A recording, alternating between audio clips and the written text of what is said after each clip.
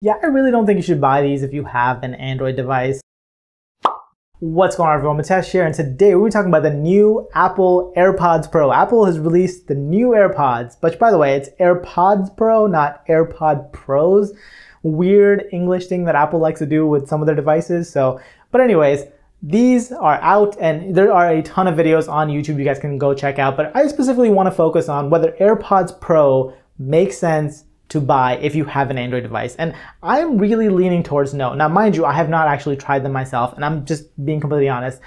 I have not tried them. From what I hear, they're not as good in sound quality in terms of features as some of the other headphones out there, especially like the Sony WF-1000 XM3s, whatever they are, the Sony True Wireless Earbuds. They're not as good as those. Like, they have better noise cancellation, and they have even better transparency mode, and they have better battery life probably too. But the thing is, everyone was going to tell you that the AirPods Pro are amazing if you're in the Apple ecosystem. So the real question is, does it make sense to buy if you're on an Android device? And once again, I'm thinking it's a no. So here's the reason why I think it's a no. So first of all, you don't get all the features. And yes, you get a lot of the features, especially if you download third-party apps like there's some AirPods apps you can download on Android. I'll have them linked below if you guys are interested. But you can download those and you will get a lot of the functionality back that AirPods have on iOS.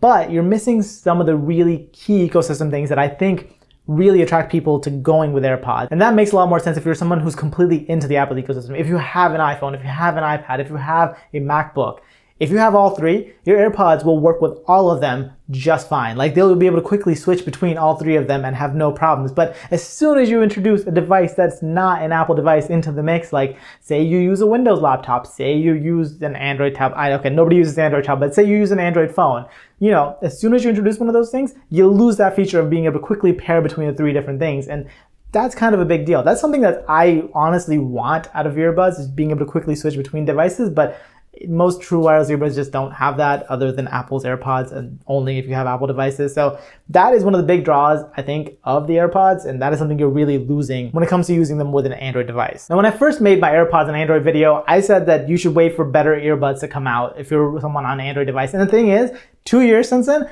better earbuds have come out. Like I said, the Sony 1000 whatevers, they are better earbuds than the AirPods are, but they don't work as well as the AirPods do when it comes to the ecosystem. But you know what? You're not in the ecosystem, so get those instead if you have $250 to spend. Or better yet, get these. These are the Liberty 2 Pros, and I have a full review of these coming out very soon, but I gotta tell you guys, they are definitely worth the money. They're $130 or $125 or something like that. Link in the description. But you guys can check these out. They are gonna be well worth your money versus getting AirPods Pro, which are $250. So yeah, overall, I just don't think if you have an Android device, AirPods Pro make a lot of sense, especially for that price point. Now, I'm not telling you how to spend your money. You have $250 to spend, you want to buy AirPods Pro, go buy the AirPods Pro. But if you're someone who wants to maybe save a little money or just find something that works equally as well as AirPods Pro do, there's a ton of options now in the true wireless earbuds world that I don't think you have to buy AirPods Pro if you're not in the Apple ecosystem. So yeah, that's pretty much it for this video. Like this one if you liked it, subscribe if you guys loved it, and definitely go check out my reviews of some of those true wireless earbuds. I'll have a link to it up here and in the description below. So